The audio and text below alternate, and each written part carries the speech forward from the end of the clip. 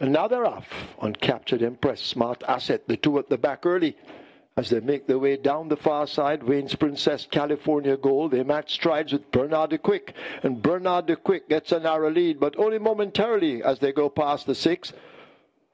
On Captured Empress on the rail, California Gold, these three in a tight bunch with Bernard the Quick. Just about a half a length or a neck separates them. Wayne's Princess running in their slipstream as they leave the 5. A break of 2.5 lengths back to Burning Valor. James racing on the outside. Here comes Doc Hidden. As they charge away to the half mile, they're almost there and about to enter the bend. Smart Asset begins to make ground against the rail. Overtaking, here comes Doc and James, and a whiz skid at the back onto the pump, but still not quickening. They're about to arrive at the 3, and California Gold sneaks away with a 4.5 to 5 length lead. On Captured Empress, Bernard the Quick, they're joined by 3 wide. Wayne's Princess now beginning a run. Watch Smart Asset on the rail. Burning Valor has to kick in between horses, but it's California Gold at the top of the lane. Just a quarter of a mile to run, and California Gold has that lead. Smart Asset is actually scraping paint and bouncing the rail. Wayne's Princess now asked to get to that leader, but it is a California Gold and a Reyan Lewis. A furlong to catch California Gold. Wayne's Princess, Burning Valor, and Wizkid all trying to do it. California Gold by 2 inside the final furlong. California Gold being driven flat to the boards. California Gold just gets there by 3 parts of a length. Wayne's Princess is second. Wizkid is third. Burning Valor is fourth. Could be on Captured Empress in fifth.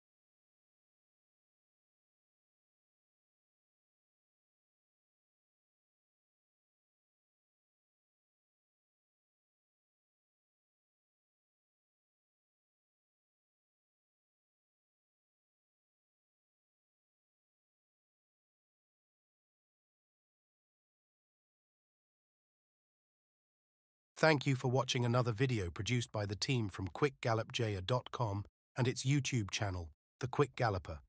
Please stay on the channel for other enlightening videos on those involved in local horse racing. Please like, subscribe, and press the notification bell.